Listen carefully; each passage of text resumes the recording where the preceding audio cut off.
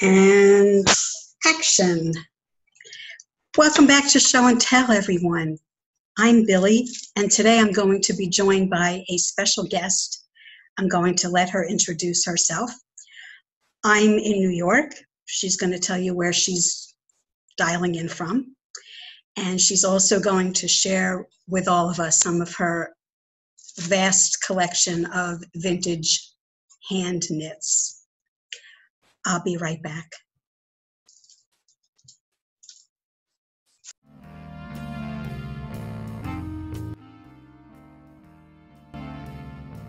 Okay, here we are. I am going to let my guest introduce herself so I don't bungle her name.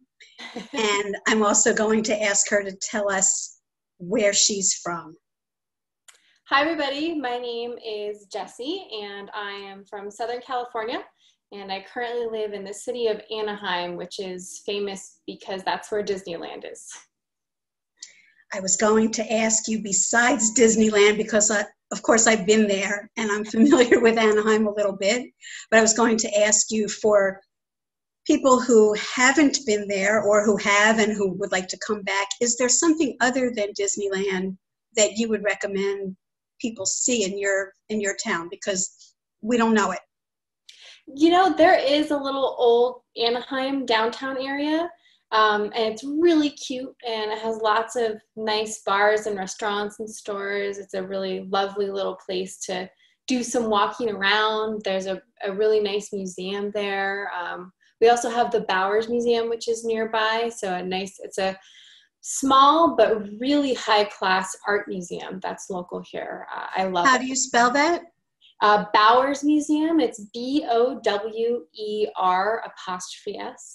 Bowers, okay. Yeah, if you find yourself in Anaheim and you want to take a break from Disneyland, that's the place to go, I think. And any local yarn shops? You know, and not in Anaheim so much, unfortunately. Nope. Yeah, I do a lot of my yarn shopping online. During this pandemic, I think many of us have. Okay, so I know that we had a little bit of a dialogue about STEM. You already know that I'm an engineer, well, retired, quickly retired after 8 years of engineering, but I'm not at all familiar with what your relationship to STEM is, so why don't you go ahead and tell us? Is it science? Is it math? Is it tech? I'm a science girl. I went to graduate school actually for paleontology. So I study fossils. I study dinosaurs and fossil birds. Yeah. Hence the birds on your sweater. Hence the birds on my sweater, exactly. I'm doing a bird sweater also, but it's not these. It's not swallows. Mine are more like parakeets. I was just looking at yours on Ravelry, actually. It's coming out beautiful. Gosh, that looks so challenging, though. Especially if you don't do a lot of color work, which I really hadn't done color work in a quarter of a century. Yeah. And it was never my strong suit. Yeah. The other day I was listening to Rocks. Do you know Roxanne Richardson? Oh, I don't. No? She's a master knitter. Oh, she's incredible. She has a podcast and she does a lot of tutorials. But I heard her say that color work is not her forte. She really prefers texture. And I'm thinking that I'm probably in that camp too. I'm enjoying doing lace a lot. Yeah, I mean, I do cables and I do color work. I can, but I think my preference is more lace. Maybe it seems more vintage to me. I don't know. In an upcoming episode, I'm going to show a large collection of vintage sweaters, and there isn't so much color work, but there's interesting dynamics with color, like two-tone and three-tone things. So stay tuned, everybody, for that. Anyway, so paleontology. I lied a little bit, a white lie, because I did sort of know something along those lines. So pop quiz. Oh, it's called a furcula, anatomically speaking, which is the fancy name for the wishbone of a bird. And what type of bird do you think this is from? Oh gosh. Wait, that's not fair. Let me pull out my vintage tape measure and give you some dimensions, because it could be from any kind of bird, right? Okay, it's about 2¼ yeah, about 2¼ inches in length, and the width, and I should have calipers to do this, right? The width is about 1½ at its widest point. That's still honestly pretty challenging. I would guess based on the size, perhaps chicken, and also the availability. Very good. And a small chicken at that, because as I've mentioned in previous episodes, I live in a tiny apartment. So everything I do seems to be cozy and small. Even chickens tend to be small in this home, especially because we don't really eat too much chicken anymore. 3 of us are mostly veggie. Here's one that's even smaller. Oh, wow. So I've had these in my kitchen because when our son was young, this one's even smaller, I used to make a wish and break wishbones with him, and I still have some left over. He's 26 now, although I think it would still play in Poughkeepsie. He's game. Okay, so I really should have done with you that thing they used to do on television. I don't know, you're too young to remember the game show, What's My Line?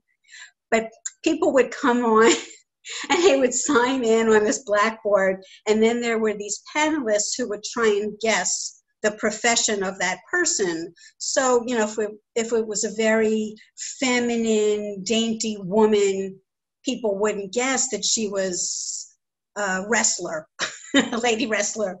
I think people would have a really hard time guessing your profession. So I'm glad that you shared that with us. And it pertains evidently to your knitting. It does. Mm-hmm. Cool. Okay, so let's get into seeing some of your sweaters, because I know that there's some real beauties. Yeah, well, today I picked out some of my favorite sweaters that I've made. I don't actually own any authentic vintage knitwear. I don't know, I just haven't been a lot of places where I've looked for it. But I'm addicted to knitting. I love it. So I love making Join the club, girlfriend. So what I'm going to share today are all garments I've made from actual vintage patterns. So the one that I'm wearing is called the Swallows Jumper, and it's from a 1940s pattern that I stumbled across for free on Ravelry.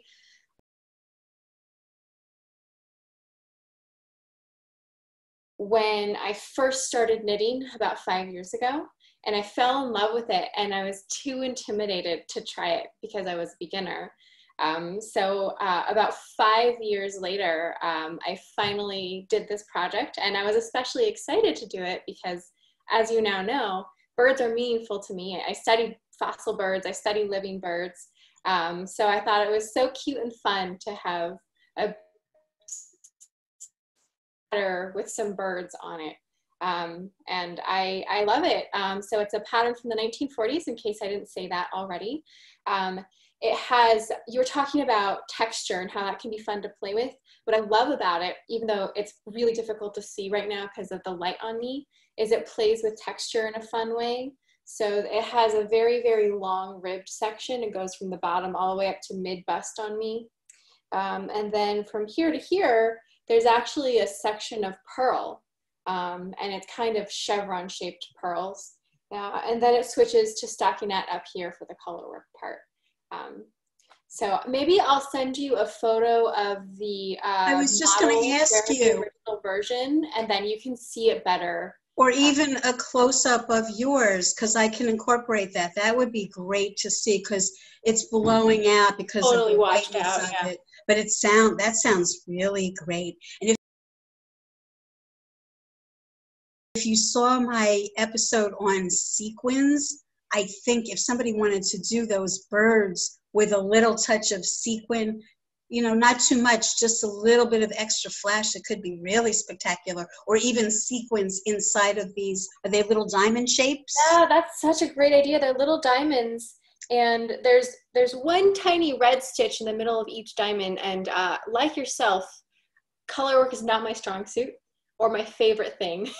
So I tried my very best to keep my tension loose, but the little red stitch in the center of each of the diamonds got kind of washed out. So I love the idea of a sequin. I think that's really great.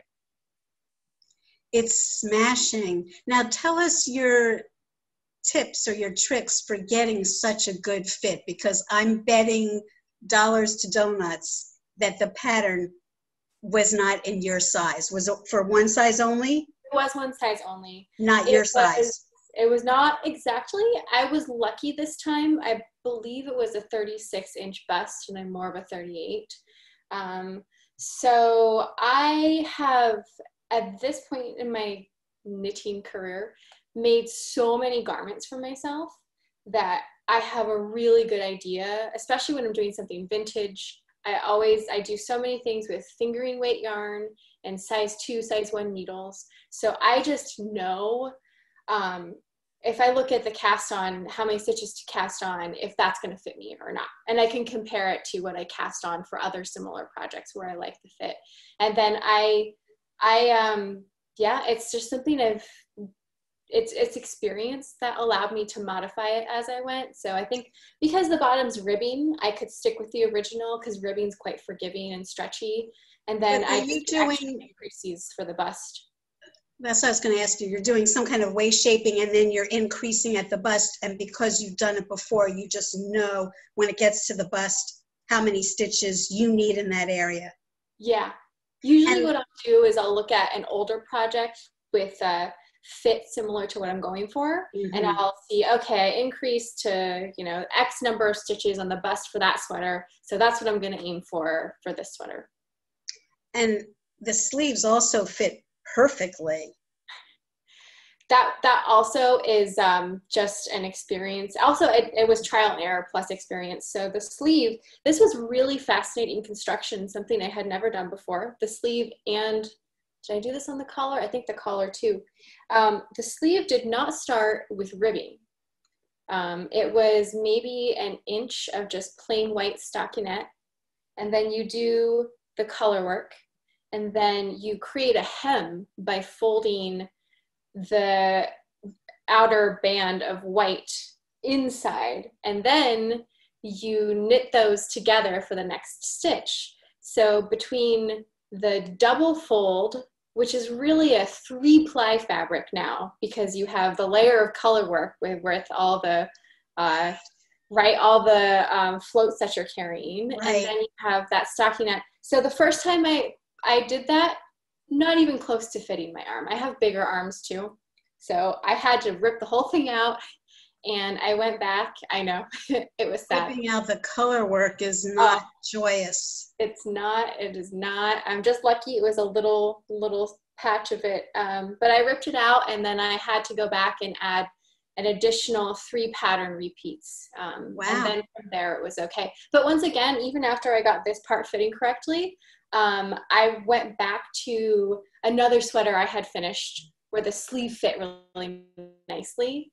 And I followed that because I knew I wanted, for this particular sweater, I just wanted kind of 0 ease or a little bit of positive ease.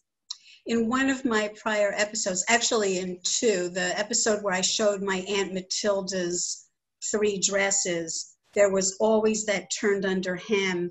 And then in my own vintage sweater, my 1940s cardigan that I did a whole episode on, the instructions called for that hem. And because I knew about that, I did it in a contemporary sweater that has a vintage feel. For anybody watching this, it just makes a really nice edge. It gives body and substance so that it's not hanging like noodles. It gives it a really crisp edge. I've seen some of my grandmother's clothing. My grandmother was quite heavy, and for fancy occasions, she had some custom-made clothing.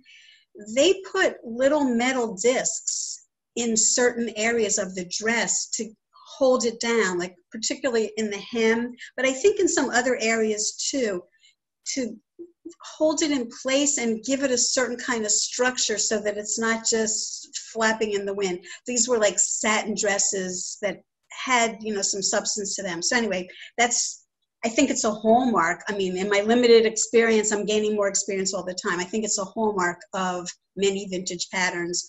They were so well made. And the patterns today, it's just like, you know, make a rectangle, bind off, stitch down the side, voila, you have a sweater.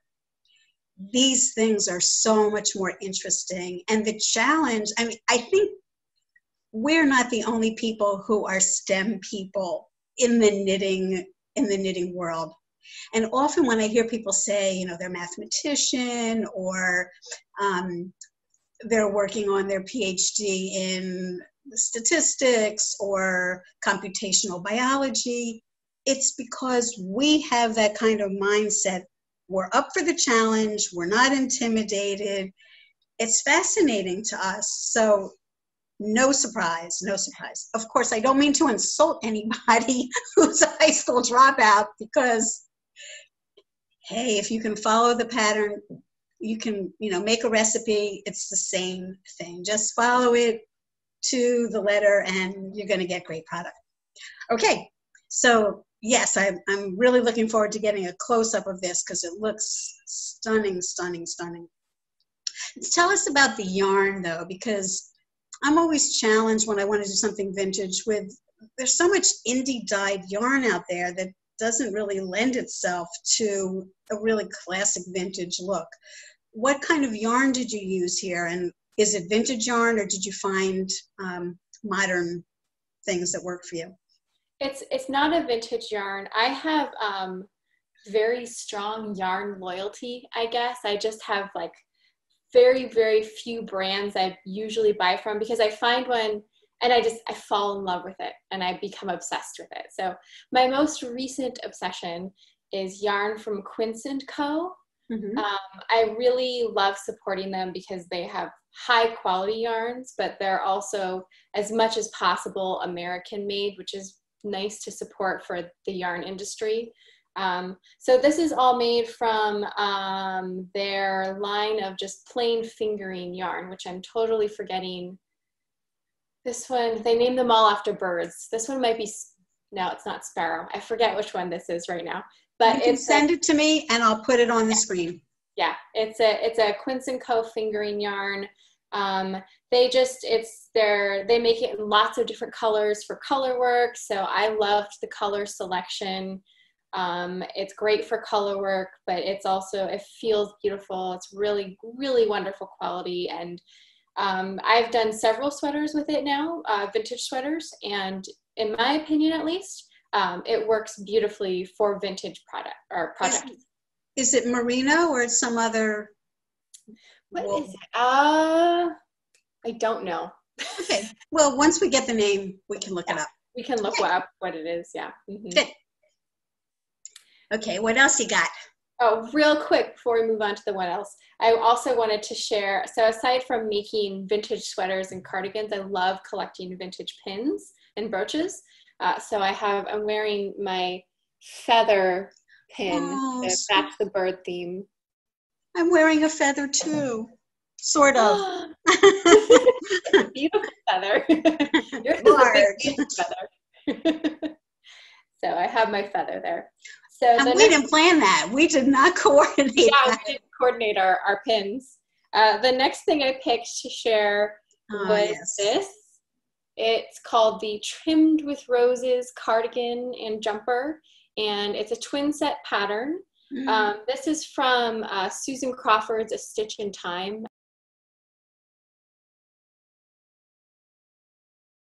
And actually, everything else I'm showing today is from there. I love it because she provides vintage patterns from many different eras, and then she has gone through the work of making them available in different sizes, which is so great for someone who is not tiny and petite and fits most vintage patterns. This book is out of print now, isn't it? It might be, but I just use a PDF version, and I'm almost certain that you can still purchase the digital PDF version of it. Of the whole book? Yes. Mm-hmm. Wow, okay. That's how I own it, actually. I don't have a hard copy, even. Ah. And I love a good twin set. So, and roses, how can you pass up roses, right? So this is my Trimmed with Roses twin set. I have adorned it with another vintage pin, a rose pin, of course, which is especially nice for me because this actually belonged to my grandmother. Was her name Rose? It was not, but that would have been very appropriate. My grandmother's name was Rose. And my mother's name was Pearl. Oh. So I am the recipient of many, many, many, many pearls. And I love them. I love them all. They're all like, I guess if you have many children, you love them equally. I love all of my mother's pearls with the same affection. So, okay, her name wasn't Rose. Can we see the inside sweater? Because I don't know if it's sleeveless, short sleeve, long sleeve. It's short sleeve. This was the first ever twin set that I made. So there's the sweater. Adorable. I love it so much. But I will share an important lesson I learned when making a twin set. So a lot of times, as you'll know, Billie, these vintage, especially this one's actually 1950s, but 1950s, 1940s sweaters and cardigans often will have a puff sleeve. So this pattern had a puff sleeve on the jumper and on the cardigan. It doesn't really work great, though, if you're trying to wear it as a proper twin set. Right. It's kind of hard to get the jumper or the cardigan over the puff sleeves on the jumper, so I have to just like shove it down in there. So it's not the end of the world by any means, but just in case anyone else is looking to make a vintage twin set, this one is super fun. The color work is actually not that hard, so I highly recommend it. But yeah, don't do the inner layer of the garment with puff sleeves. Now I see a little zipper action in the back. Yeah, it has a zipper instead of button closure, which I thought was really interesting. But you didn't use a vintage zipper? It's not a metal zipper? No, it's not. I'm sorry. You went 9.5 yards and you didn't go the extra distance? Actually, where's a good place to search for vintage zippers? Like Etsy? Does Etsy sell a lot of them? I really don't know, but I'm sure in New York, in the garment center where they have all these trim shops, if you ever need one, ask me, and after this quarantine is over, I can go into Midtown and hunt around for you. I'm sure that there are places that probably have dusty boxes in the corner of a warehouse somewhere with like old unwanted zippers that we would really like to have because they probably came in all the appropriate colors. Yeah, anyway. I bet you're right. Okay, so I'm going to give you a 99. I'm going to give you an A instead of an 8+. Oh, no. All right, the next one is another from A Stitch in Time. And this is a 1940s jumper. Can you see the whole thing? There we go. This was my first ever Fair Isle project. And so that was special, figuring out how to knit like this. And it took a lot of work and trial and error, but I'm really pleased with how it came out. It's part of a twin set. So making the matching cardigan is one of my projects for later this year, I think. I'm going to finish that, so I have both pieces.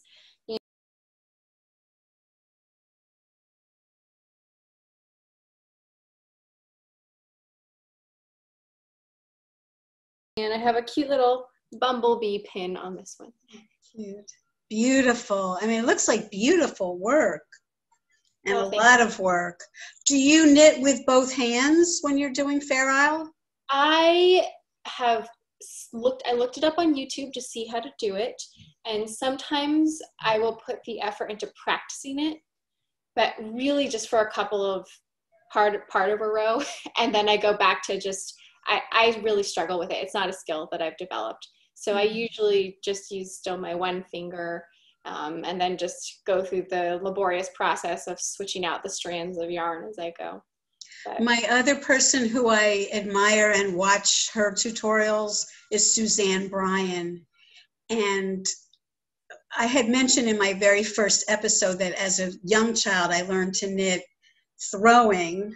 yeah. Then somebody grabbed me very early on. I don't even think I was 5.5 yet. And they taught me continental. So I am able to do both. And Suzanne Bryan has a great tutorial where she shows you how to hold one color. I think it's the dominant color on the left hand and the other color on your right hand. And I sort of got the rhythm going.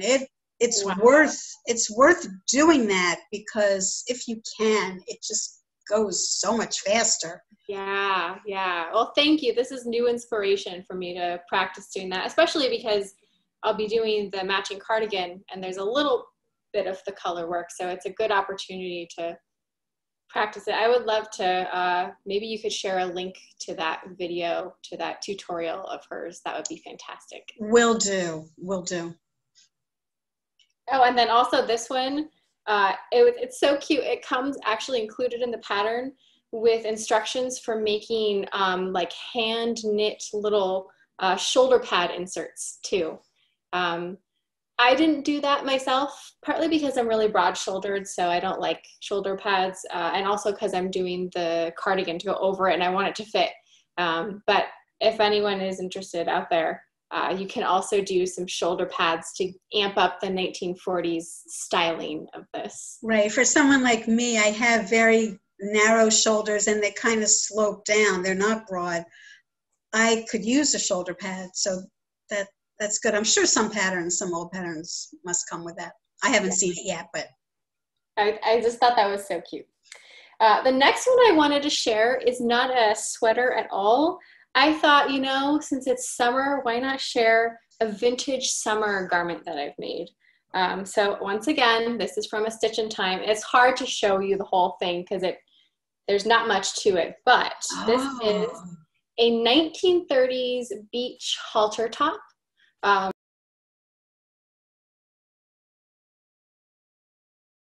So here's the neckband, and then this is the back. It has a very deep back. And actually, when I made the pattern, my version, I think originally it was supposed to end, I made it go up higher than it should have. It was really, really short little band around the back. And it's just ribbing all the way around. So you just do a whole bunch of ribbing, and then you cast off the back and rib the front, and then you make this cute little neckband. And it's just so adorable to throw over my bathing suit when I'm heading to the beach with a pair of high-waisted shorts. I love it. It's so cute. I love it too. And I'm reminded of a bra that I used to have. It must have belonged to my mother.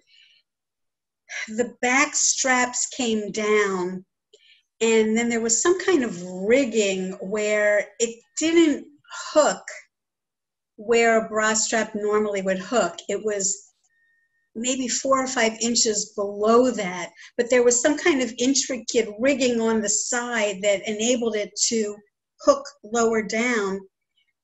It wasn't a strapless bra. It had straps, but it was really designed for backless dresses. It didn't really fit me, so I don't think I still have it, but that's... that would be perfect for this. Yeah. I mean, they must be out there, maybe on eBay, backless bra. It probably exists. I think also I want to make another one of these and then just build up the back higher so that I can wear it with a regular halter bra. I love the colors. It's sort of like a dusty blue and a dusty teal. Very unusual. This is also Quince Co?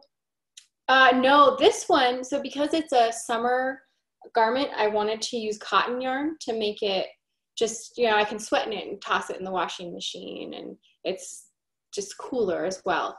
So this is comfy fingering yarn from Knit Picks. So they have a really nice, it's modal cotton, and it's just a really nice, inexpensive. I've used that cotton. It has a little bit of acrylic, or not acrylic, some stretchy thing, nylon or something, just a little bit, maybe like 5%, but it just gives you enough so that the cotton doesn't sag. I'm like very anti-noodle, it seems. You like are, crisp. I know. So it looks maybe it's a little noodly when it's not on my body, but because the whole thing is basically just ribbing, it has a nice, cute, snug fit.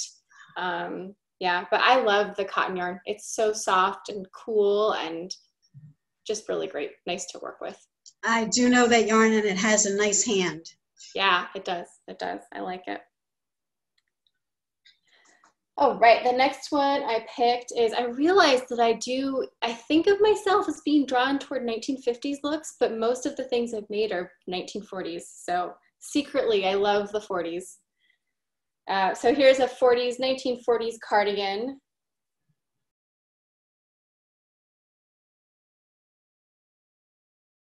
And it has a cute vintage brooch with pearls. And this one's fun because, again, it's from a Stitch in Time, and it's called the Diagonal Rib Cardigan. So it's big fat ribs with regions of pearls, but then the stockinette is itself almost kind of ribbed looking. It has a really interesting diagonal texture to the stitches. Just hold that whole thing right up to your camera. Block your face. Just put it right on up there so we can get a good close-up. Yeah, great. Thanks. Good. So it's another. I love the stitch. Yeah, it was a beautiful stitch. And this one, it's a DK weight yarn, but I used a smaller needle, maybe size 3 or something. So it made it really dense, and it gives it a lot of nice body. And I love playing around with different size needles for changing kind of the texture of the fabric. So this one was just a very nice, dense fabric, very cozy, cute cardigan. Okay, a personal question. Do you swatch? I do a lot of the time. I don't always. Much of the time I swatch. It kind of depends on what the project is. If it's just fingering weight yarn on size 2 needles and there's no color work and the pattern is not that complex, then I don't always nowadays, just because I know how I knit and I know what will and won't work. But I do swatch much of the time, especially if I am doing color work. So I would say I'm a 75% of the time swatcher. Okay. True confessions. You heard it here first, people. I have a whole bag of swatches, actually, and I use them. Where actually is my, oh, here it is. I keep them around as coasters. Oh. So this is my swatch on my desk as my coaster, which was actually the swatch for the little halter top back when I did it a long time ago. Not that you can see that on that square of white fabric, but. And then the last one I wanted to share today is one of my most favorite things I've ever made. It is also from the 1940s and also from a Stitch in Time. And the pattern is called A Jacket for Weekend Sports. Actually, you know what? Let me zip this up, sorry. So it's a very adorable little jacket. Can you see that? I can, it's so sweet. I love it. It has this really big folded over ribbed collar. The texture is really fun. There are these diagonal rows of pearls, so it kind of mixes it up a little bit. It has 2 cute little pockets. There's one up here and one down there. I'm sorry, again, not vintage zippers. What's the inside of the pocket look like? And So isn't that a little warm for you in Southern California, or is that for when you travel? Remember that? Remember that novel thing that we used to do, travel? I know. It once in a while will get cool enough for me to wear this here. Oh, really? Yeah. So this is the pocket on the inside. So I had to knit another square of fabric, and then how did I attach it? Actually, I think it's years since I did this project. It's possible that the pocket, I think I just hand sewed it in afterwards. So then it's an actual little tiny functional pocket, which is pretty cool. But the whole thing kind of fits almost like a bomber jacket. The sleeves are kind of big and not baggy sounds kind of bad, but the sleeves are a bit bigger. And looser, but it fits. It's so adorable. And then the finishing touch, now I'm going to mess up my hair, but it came with a pattern for this super cute little matching hood hat number. So it's so stinking cute. It has a little, here we go, a little point. Oh my goodness. My hair is not meant for wearing with this hat right now. I love it. I love it. I thought it was going to be like an aviator kind of a little cap. Like that would be Earhart. super appropriate. My bobby pins are caught on this. So there you go. Oh, it's stunning.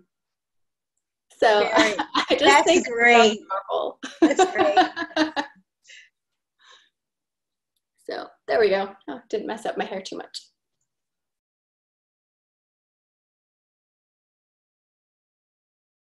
I love that. I just love it. You can tell I really like tweed yarns a lot too. Oh yes, I wanted to ask you about this yarn. Was there another tweed? I don't remember seeing tweed. Oh, this one, the one prior. Oh, that's also tweed. Yeah, I love Knit Picks again. Knit Picks City tweed is so beautiful. Like the colors are gorgeous and vibrant. And it's such a soft yarn. It's one of those yarns that's it's so soft you have to be careful with it. It will start to felt kind of easily. But, oh, it's gorgeous. It's so pretty. I highly recommend it. People rave about Rowan felted tweed. I haven't tried it yet, but I hear a lot of buzz about that yarn, more than most yarns. People seem to really have a fondness for that. In fact, there's one podcast that I watch, Canadian, Fleece and Harmony, and they stock every single colorway. I mean, I haven't really looked online, but there's dozens of colors, I think. It's like a lot of colors, not just like 10 or 12. One of these days, I'm going to try it. Yeah, I'm intrigued as well. I always love any yarn. I love it when it comes in tons of colors. I just want all of the colors. Choosing colors is really a challenge, I find. If you want it to look vintage and be true to vintage, it's hard to know what the vintage colors really were. So in an upcoming episode, I did a little bit of research to try and find out. Ooh. I could spend my life researching. You know, that again, that's the science math kind of mind, that you're willing to go the distance and keep looking and looking and looking and digging deeper. So yeah, in an upcoming episode, I'm going to have some authentic things, and you'll see some of the colors, and some of the colors actually surprise you. But I think you've done a nice job. I think those very muted tones, nothing bright, nothing shocking, is probably pretty authentic. So thank you so much. This has been so much fun. I don't even want to say goodbye. Well, I can come back anytime. Well, when you knit another handful of sweaters, Susan Crawford has a pattern that I would love to have. I just don't want to buy the whole book. You've probably seen this one. I think it's called something like Genie. It's got a very short sleeve and it has a lot of color work, but it looks very fine. It looks like it's from a zero needle maybe. Ooh. But it has like a sort of interesting neckline, and I think there's two like dress clips in the corner to make it sort of squared off instead of a V-neck. And I someday would like to get my hands on that and maybe do that. But she's got a few different books. She does, yeah. I don't even There's have Stitch all in of Time 1 and Stitch in Time 2. And yeah. Yeah, and there's another one that's Vintage Knits, which I had to buy that one just because I'm obsessed with the Christmas sweater that's in there. Gorgeous vintage Christmas sweater in that book. And there's Coronation Knits, and there's a whole bunch of more stuff in there. It's just so many books and so many patterns. All right, well, when you have a chance, send me a snapshot of the close-up of this and anything else you think I should include. And thank you. What else can I say? Thank you very much. Enjoy the rest of your day. And for the rest of my viewers, thank you, yay, to Jessie. Yeah, see you next time. Thanks so much, Billie. It was a real pleasure. Lots of fun. Thank you. Thank you very much. Take care. Bye. Bye.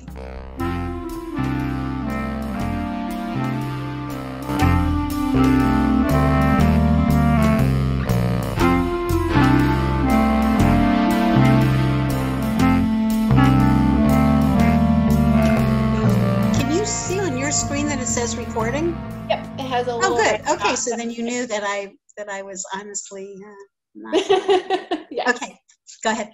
So I forgot to show the closure for this sweater, but it's really cute. So actually I cheated on this one. It's supposed to have a whole row of buttons, and then you're supposed to knit little button loops for each button. There's no built-in buttonholes in the pattern. Knit or crochet? Is it like a little chain of crochet? It doesn't even include instructions, so it's do what you want. Yeah, right. So I used one single purl button, and then I left a little keyhole opening. And then there's this very vintage style one single buttonhole, actually made out of thread. Or the button loop is made out of thread. Can you see that? Yes, perfectly. Great. Yep. So yeah, that was the closure for this sweater, which is, I love it. I think it's really cute. And I actually kind of like the little keyhole almost better than buttons all the way up. Or buttons all the way up. How would you even button it? You would need somebody to do it for you, unless you buttoned them and then slipped it over your head, and then what's the point?